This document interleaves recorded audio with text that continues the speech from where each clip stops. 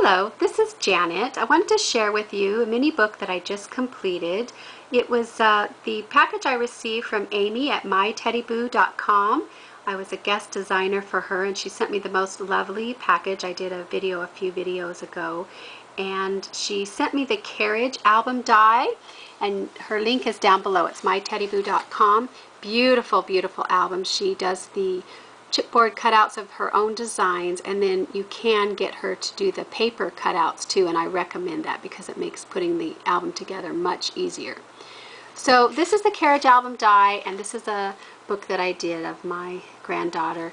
Princess Alexis has arrived. This I did on vellum, and I ran it through my computer, and as soon as it came out I put on sparkling embossing powder and then embossed it, heat embossed it. And the Carriage is done with the shabby white embossing enamel from Stampindas. I have a Melissa Francis pin up here, picture of Lexi in the back behind some acetate, and then some trim in the window. It's actually kind of popped up a little bit. Some trim around the windows. Beautiful floral spray here with a flower from Recollections, and this is a piece from Michael's. Beautiful Webster's trim that I've had for a while. Some gorgeous flowers that Amy had sent me. And then the edging, I have the black rosette trim all the way around, and I also put around the binding, I put this black paper from Joann's, and I used my EK Success punch along the edge, and then along here I have some heart-shaped Webster's Pages trim on both the front and the back. So, see that? And then the paper in the background was from Joann's. It was a white paper, looks like this, but I painted it kind of a salmon-y pink color and then used some glimmer mist to make it sparkly, and that is in the background. And along the edge of the whole album I used the metallic Elegant Finish Emperor's Gold by Deco Art.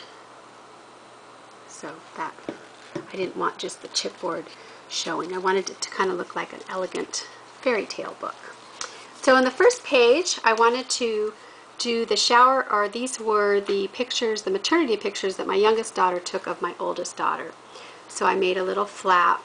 This is the two of them, and I have here, in the year 2012, a sweet couple, Peter and Sarah, anxiously awaited the birth of their first child. And then this opens up and there are more of their pictures. My daughter did a beautiful job taking those.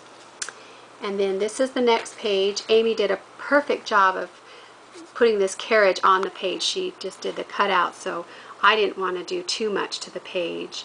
So I just kind of embellished this with some ribbon buckles and a pearl center, a W for their last name, a piece of velvet crushed ribbon, a Melissa Francis frame with a picture of my daughter in it, and a little spray on top of the carriage, and a little doily along here.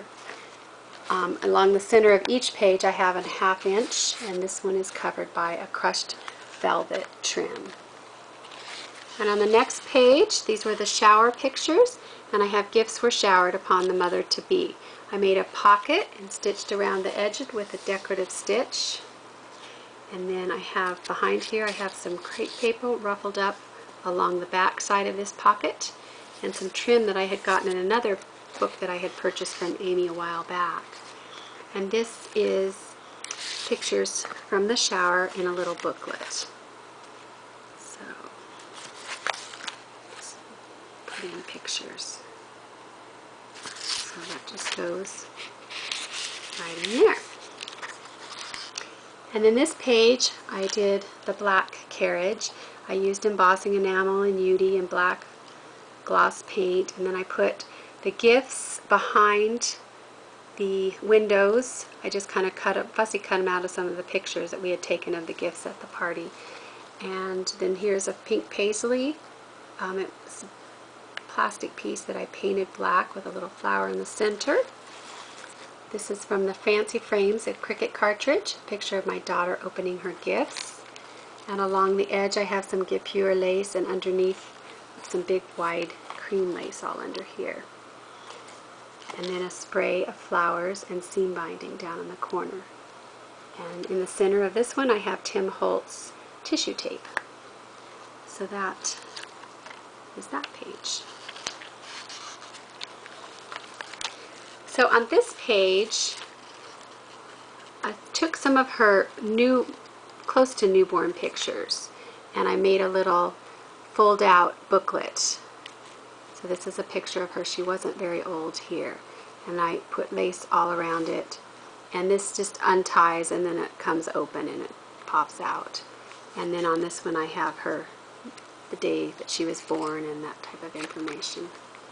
And then over in this corner I have a flower that Amy had sent me, along with some Webster's Pages gray trim that Amy had also sent me, and some pink seam binding.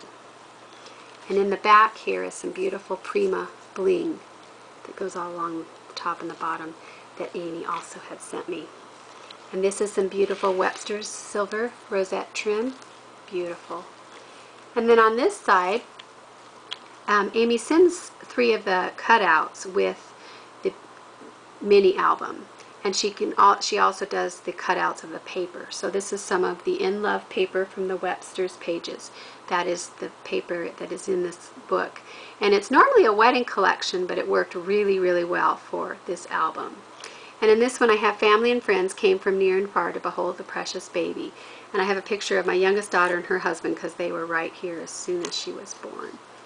So I just did some embellishing with some flowers and some trim. I have some acetate here and little fabric behind there, a couple of rosettes for the wheels, and in the corner I used some silk ribbon and some flowers, and a flower that Amy had sent me, and another Webster's little heart here.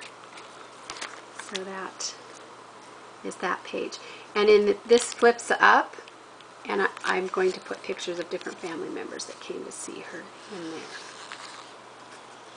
And then this page is some pictures that were just recently taken at 4 months by my niece, and she just does a lovely job too, and it was really fun. Lexi's really a smiley, happy, good baby, and we are just enjoying her so much. So I just have some pictures here of her, and it says, "The baby Lexi grew and was loved and adored throughout the land." And then I have a little flower here. So that's that page. And then I have some of the small rosette trim along the center. And this page is more pictures that my sweet niece took. This does a beautiful, beautiful job. So these are all pictures of Lexi. And I took some of the paper, cut it a little bit smaller, also sewed around the edges with the decorative stitch. And then I used a Prima piece that I kind of cut up and put all along here and along here, and some pink seam binding and a Webster's heart. So I love how that turned out.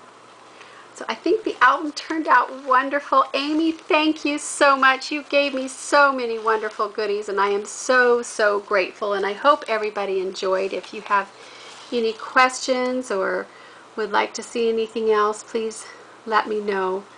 But I do recommend you check out Amy's store, because it's very inexpensive and it's very easy to make an album using her products.